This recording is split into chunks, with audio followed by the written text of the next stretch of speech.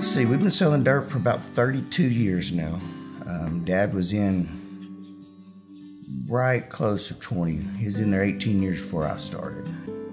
You know, we grew up, he was a cowboy turned real estate, so he was a ranch hand and foreman to a couple big places out here. So as a kid, we'd go with him. You know, we were those 6-year-old, 8-year-olds out there pushing cattle in the chutes, and so we spent a lot of time running around all these places. In high school, Dad wanted me to take the grass classes and the Forbes, and I was like, no, I'm okay. And then it was as soon as I came back from college that I just was ate up with it, and I started studying. And it's kind of a, you know, I could call myself a self-proclaimed dirt nerd, and that's what it is.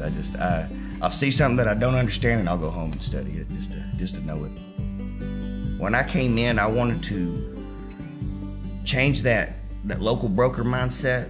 You know, Dad was great at what he did, but his whole goal with real estate was to sell enough to get back to cowboying for himself, though, not for others. My goal was to build a real estate company that was known for land and one that was localized. We know the dirt we sell better than most.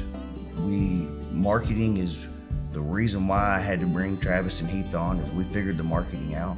So our marketing is what got us there, but it's our localized land knowledge that really helps. You know, when you talk about Stevens County or Shackelford County or Throckmorton, each county has its own pocket.